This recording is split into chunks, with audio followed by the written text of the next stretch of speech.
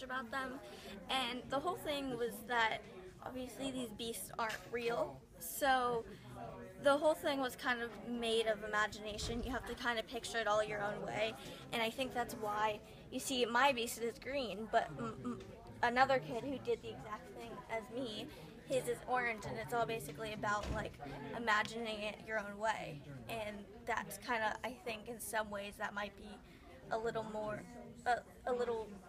you learn different things.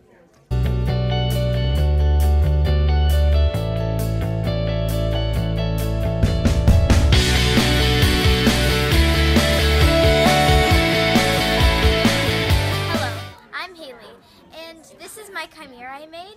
So I stuffed plastic bags to get the sculpt my beast, and then I taped it with some black tape, and then I had to make sure that it was shaped well, and then I painted over it during this kind of dry paint technique.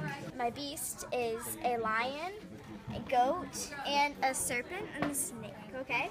So the myth, and I also used some little hairs, and it lights up right the eyes, and then it lights up with the these two eyes. It was very fun to make this beast. In science class, we've been working on some series circuits, and so we used some science with it, and we had to wire the eyes and connect it with, I used 2 batteries because I just added on after. And this is a different style of art because we use plastic bags to make the structure of the body, and it was really fun just experimenting with new types of art and learning more. Because it's all recycled stuff, like it's all cardboard and like plastic cups and stuff.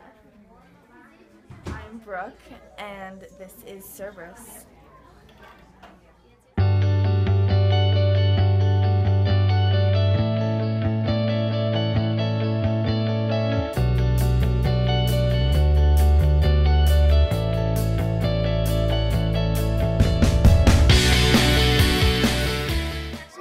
Experience making the beast. We had a whole week dedicated to finding information, to find the perfect way to make the beast with all the information. Well, I feel like it was a lot more creative and fun than just studying for a test because you got to do a lot more. You got to wire things and make things all out of plastic bags. For the wings, you know, the hangers that we hang clothes up on? I just put them on top, like I layer them, and then I just tape them up real good so they would be secure. Cool. And for the feet, I use little pieces of cardboard